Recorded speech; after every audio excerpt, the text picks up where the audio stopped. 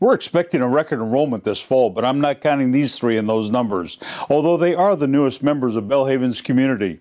I'm standing in our brand new nursing labs. We just opened them today.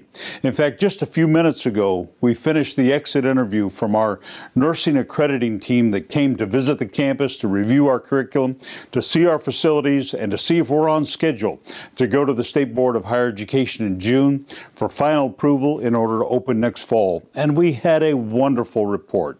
Congratulations to Barbara Johnson and the nursing faculty, to Dennis Watts, our Associate Provost, Dan Fredericks, and Lee Skinkle, who've led this thing from the beginning. God has brought us so far in just a short period of time, and to see these labs ready to go, it's exciting. They're going to be filled with nursing students next fall, and this is a new chapter for Belhaven that is going to be significant as we build God's kingdom here in Mississippi and add to the health care needs of this state in a way that's going to be beyond anything we can measure.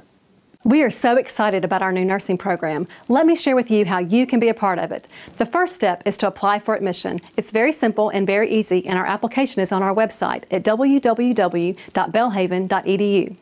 The next step is to be accepted for admission. For freshmen, you'll need to submit your ACT or SAT score and your high school transcript. For transfers, you'll need to submit all transcripts from all colleges that you have attended. But most importantly, we want you to come and visit. We want to share with you all that's happening on our campus, show you these great new facilities, allow you to meet our faculty and interact with our students. So call us today to set up your visit. Classes are starting soon.